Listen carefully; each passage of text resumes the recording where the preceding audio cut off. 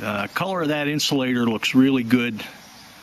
It shows that this 447 is running pretty good. You want to have it a nice, kind of a tan or a chocolate brown color like that. You just look at the insulator in there. That tells you how the thing's running. There's a little bit of soot around the shell here, which probably come from idling to go back to the hangar. But basically, as far as looking at the temperature, the way that plug's running, everything looks like the mixture's right and the plug temperature's correct. And of course, we're using the fine wire plug there.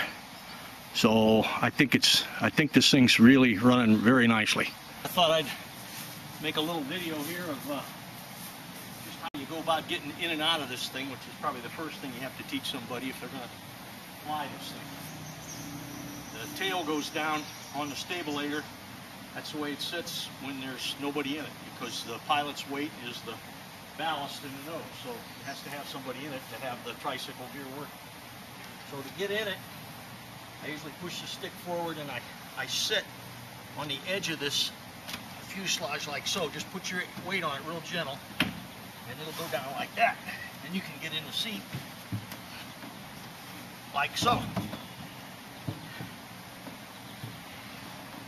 Then to start the engine, you're going to turn on the switch.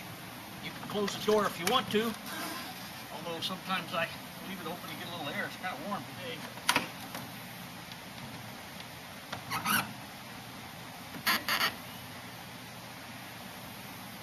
Switch is on. You don't want to pull this one. You want to pull this one. Make sure the throttle's off. Clear prop.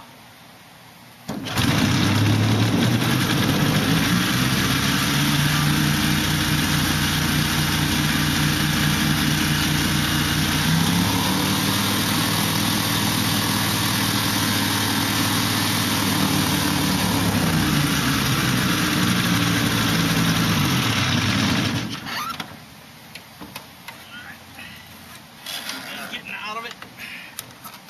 It's kind of the opposite.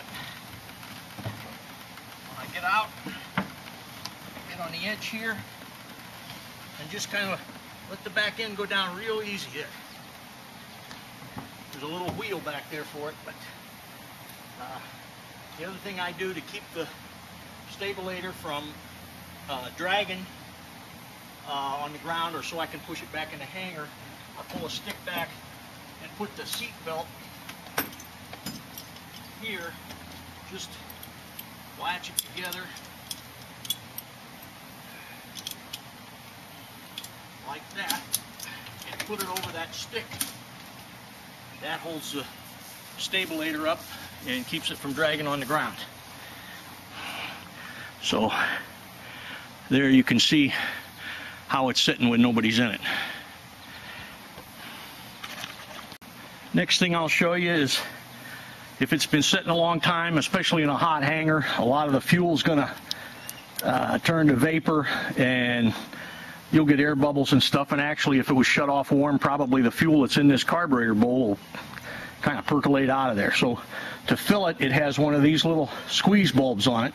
It's what they use for an outboard motor. You squeeze that and that will pressurize and pump fuel into the carburetor if this float bowl is empty. Sometimes if it's set for a long time, you might need to do that in order to get it to start when it's cold. Cold starting, you set the choke and turn on the ignition and then you start it. That's all there is to it. There ain't much to it, but you might want to pump this first. When you're doing a pre-flight, you want to look at the cracks in the carburetor socket, see if there's anything wrong with that. You don't want the carburetor falling off. Examine your hoses and just look for anything that looks like it's, kind of out of place on there, or something that could be wrong with it. And make sure your fuel tank cap, which right here is where I put fuel in it. This goes to the fuel tank. And anyways, this particular device right here is just a vent for the gearbox that allows air to vent out of the gearbox, because there's a lot of oil in there splashing around. and this is a way to vent it and let the air out. Okay, this is a view here of the choke. You push that down, that chokes the engine when you start it cold. It only works if the throttle lever is off, so you have to have the throttle lever pulled back to an idle, and then it'll choke it, and that's how you start it. Always you start it with the throttle lever back. This is off when it's pulled back up like that. This is the switch that turns on the ignition. It's really just a kill switch. When that's up, the engine's hot. If you turn that prop, it might start up on you. This switch down here is for fuel transfer, which I can tell you about later. You just pull it out, and that'll cause a big red light to go on the dash. All right. There's the throttle lever. Here you can see that better. Always have that off when you start it. Once it starts up, you might want to accelerate it to about there, holding your feet on the brake so it don't move, because it rolls pretty easy. And if it's anything above an idle, it generally don't want to sit still. There are some wooden wheel chocks here that you can pull in with this rope if you want to start it with chocks in front of the wheels. But always start it with the throttle off like that. Other than that, the only other thing I got to tell you about is this here is the altimeter. That turns it on. That reads 1,240 feet right there. You can adjust it by turning this knob, like for instance where we're at here is 1100, so we'll set it like that. This is battery 1 and battery 2, and the center is off. There's 2 batteries in it, so if one went dead, you could flip the switch up and still read altitude. Airspeed here, the VNE is 90. You don't want to go faster than 90 with this thing. This is an ultralight. This isn't a regular Titan. And you do not go 100 mile an hour with this thing, because it might blow the wings off. So your VNE is 90 on here. And it has the safe flying speed marked on there and so forth. Even with the flaps down, you can slow it down to an indicated 20, but I don't think it's really going 20. It's just that the angle of attack is so great with the flaps down like that the air's not hitting the pitot tube right. I don't really think you're going 20 mile an hour. You're going pretty slow, but not that slow. This is the light that comes on when the fuel transfer's on.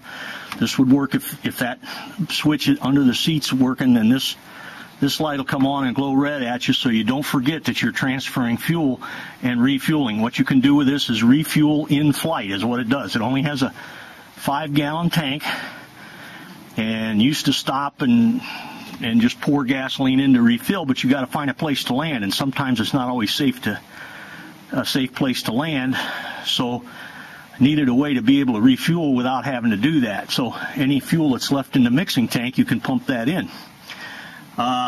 This is your fuel gauge here, your EGTs, and this is the tachometer here, and of course your slip indicator here. But anyways, I'm sure that'll all be evident. This socket here, cigarette socket, so you can plug in a radio or GPS or something and run it on 12 volts, or charge up your cell phone if you're using that for a Jeep.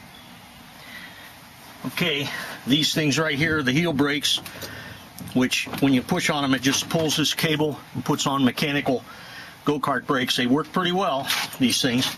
You push on with your heel. Your toe works the rudder by pushing up on the rudder bar up on the top. There's a top part to the pedal that you push on, and that's for steering. That's about all there is to the brakes and so forth. You'll notice there's another position. If you're a short fella, you could move those pedals back. They're almost too far forward for me, but it does have another position you could put it in.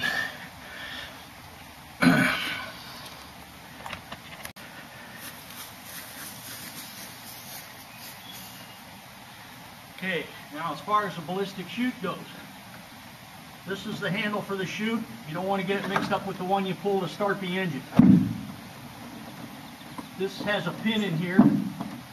Supposed to have a remove before flight tag on it. It looks like a pin to a grenade or something, but I leave it in because if I ever wanted to use that chute, I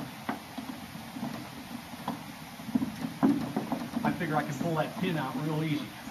And I don't want somebody to pull this thing by accident. I've seen little kids go and pull them and shoot them off too. That's not good. So I just leave that pin in. I don't take it out, but anybody buys it can do what they want with it.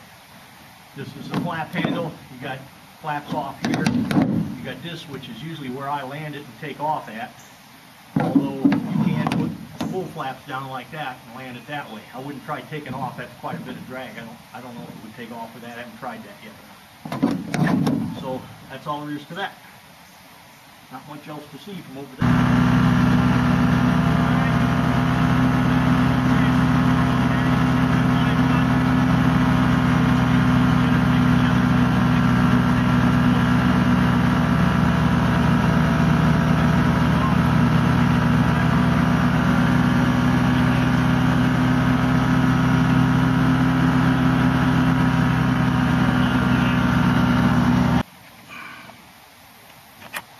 Okay, there you can see the fuel transfer tank.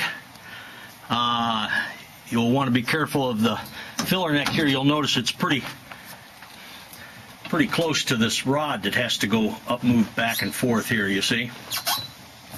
It misses it, but you might want to think about getting one of those fillers that go straight down in. I might change that. I don't know.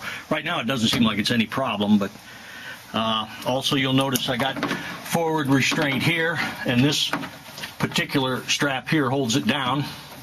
This is just a hose I made to help fill the tank when you have to go for a hike and get some gas. It does run on auto fuel. You can see the BRS chute in there. The date on it I don't know, but you can go through the cargo door to get to this stuff. Also, you'll notice here on the center for the gas gauge, there's a little tiny Phillips head screw here and here. One says for full and one's for empty. You turn those screws to adjust when the gauge reads full and when it reads empty. And I've got it set now so I think it'll read empty when there's about only a gallon of fuel left in it. But I think I'd like to test that a little bit just to make sure. If you do want to refuel in flight, you can pump it from this tank into this tank, or you can land someplace, take this loose, take this whole can out, and then dump it in.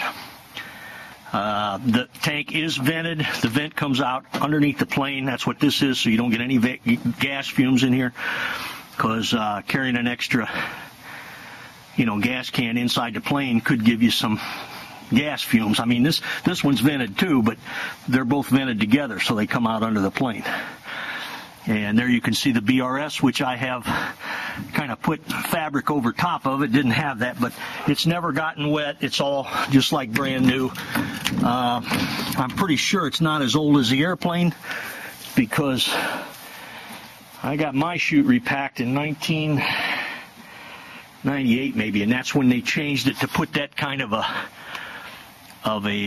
can on there, the big white can like that. And when I took it apart to send it in, I found out, well, those things are like brand new inside. It looks like a tent inside of a metal thing. What they're worried about is water. If water gets in there, that's going to ruin the chute. And as long as they're hangered and everything, I don't think you have to worry about those chutes, although they'd like you to pay $1,000 to get it repacked all the time. But I think that would be foolish if your chute has really been inside that can and it's been dry all that time. Other than that, pre-flight would be the standard stuff you do on any aircraft, and you'll find that this one is pretty easy. Everything you can get at and see pretty good. I'd say the only thing I'd want to look at real close before I fly it all the time would be these bolts down here. This is a Jesus bolt. You don't want these things to come off, because Jesus, if that came off, this whole stabilator would come off there. So they've got a cotter pin in them and everything, so they're not likely to come off. But it might be something you can check it just by looking at it. You can see it easy just walking around the plane.